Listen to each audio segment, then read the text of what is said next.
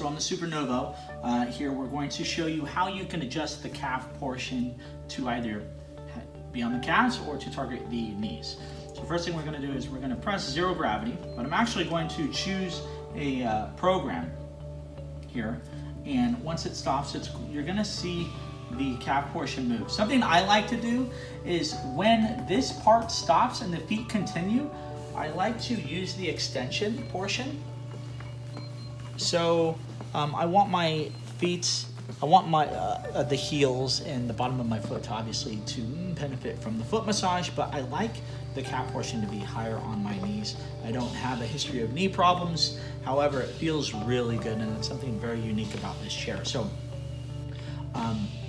that's just kind of a quick tip or trick as far as adjusting that if you want it to stay higher or closer to your knees on the majority of these programs. Most of the time when you either recline or you bring the legs up or down, it will usually readjust these areas.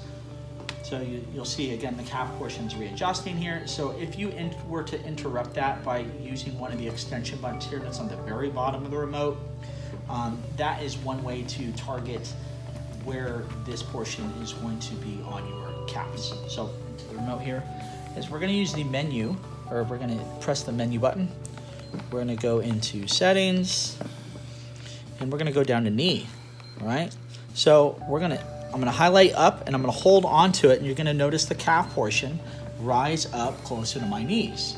If I still wanted to get a little bit closer, I could then extend my feet out just a little bit, and the knees come just a little bit more into these, the calf or knee compression. So anyways, that's a great, nice, easy way to control and pinpoint. Again, if you wanted those calves or if you wanted the calf portion now to get closer or further down into the calf, let's hit menu, settings, we'll go down to knee, highlight down, and we're gonna hold on to this. You can't just tap it or it'll just, slightly make the adjustment. You wanna hold on to it until it's at the position that you want, and then you can let it be. So one other quick tip on this, and something that people often would like to do this, is you may want to increase that compression. There's a couple ways to do that.